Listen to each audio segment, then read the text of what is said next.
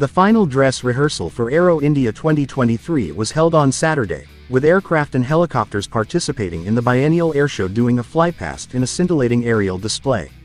The Ministry of Defense said that in a first-of-its-kind initiative, the IAF facilitated more than 2,000 students from Ashrama schools and Morarji Desai schools to witness the show.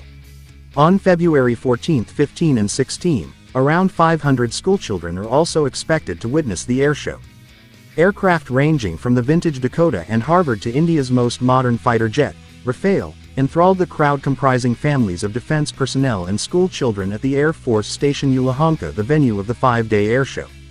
The indigenous light combat aircraft LCA Tejas, Sukhoi 30 Maki, MiG-29M, Jaguar, Mirage 2000, Hawkeye, IJT, HTT-40, Netra AEWC, Kiran Mk2 were among the other aircraft which were part of the dress rehearsal. The helicopters which were part of the flypast and flying display were Mi-17, Advanced Light Helicopter, Light Utility Helicopter and the Light Combat Helicopter Prachand. The Indian Air Force's two aerobatic teams Surya Kiran and Sarang also performed their signature maneuvers which were well received from the audience.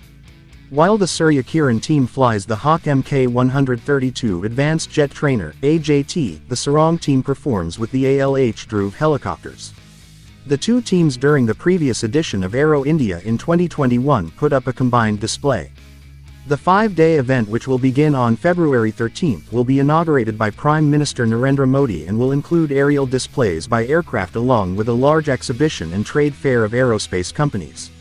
This year, the exhibition is expected to be the biggest airshow with the highest rate of participation and will feature top international think tanks, major aerospace companies and world leaders, said the Ministry of Defense.